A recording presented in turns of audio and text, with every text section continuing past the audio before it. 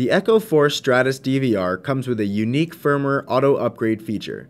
The DVR will automatically check for firmware updates on the hour, and it takes about 4 minutes to complete the entire process. When an updated version is found and is available, a pop-up window will appear on your monitor saying, "New firmware update is available. Do you want to update? Upgrade is required." It also gives you yes or no options. Click yes to start the download of the new firmware version, and a progress bar will be displayed. Once the download is complete, the DVR will reboot itself, so don't be alarmed. Once it reboots, the DVR is now upgrading to the new firmware.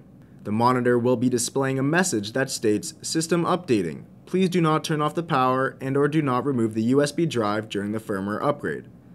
After the upgrade is finalized, the DVR will reboot itself once more, so again, don't be alarmed, this is supposed to happen. Please note it is very important not to turn off the power during the entire updating process.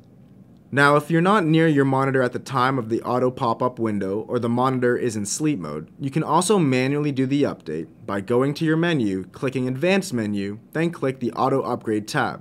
Click Detect, and then the auto pop-up window asking for the upgrade will appear. Lastly, make sure that you have the latest client software for your PC or Mac that coincides with the latest firmware of the DVR. You can download the latest client software at www.lorextechnology.com.